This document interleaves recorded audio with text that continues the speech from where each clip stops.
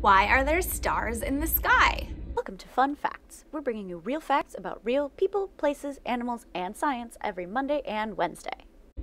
Hi, I'm Miss Amy. Today's fun fact topic is, why are there stars in the sky? Have you ever looked up at the twinkling night sky and wondered, what exactly are those stars in the sky and how did they get there? I did some research to find out more about stars. Stars are huge celestial bodies made up of mostly hydrogen and helium that produce light and heat from the churning nuclear forges inside their cores. Sound familiar? That's because the sun is a star. 4.5 billion years ago, a giant cloud of dust and gas collapsed and kept getting hotter and hotter and hotter until the sun was born. Now, our sun is a yellow dwarf star, which is like most of the other stars in our galaxy.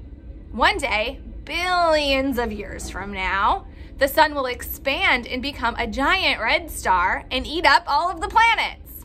But don't worry, this won't happen for at least 5 billion years. And eventually, our star, the sun, will become a white dwarf star, which will be small like the Earth, but much, much heavier.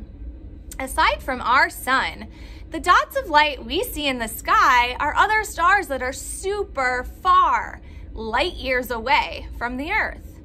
Stars are the building blocks of galaxies, which make up the whole universe.